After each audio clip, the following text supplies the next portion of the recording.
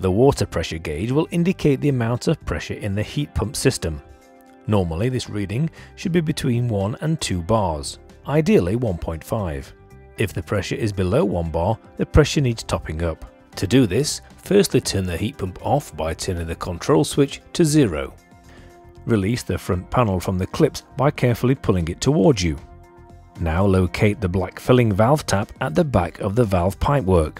To increase the pressure, rotate the tap clockwise until you hear water entering the system. You can increase the speed of the water by turning the valve further clockwise, or slow it down by turning it counterclockwise. Whilst this is happening, monitor the pressure gauge on the front of the heat pump control panel. When the pressure reaches 1.5 bar, turn the valve tap counterclockwise until it is firmly closed and you can no longer hear water entering the system. Replace the front panel by gently pushing the spring clips into the locators until they click.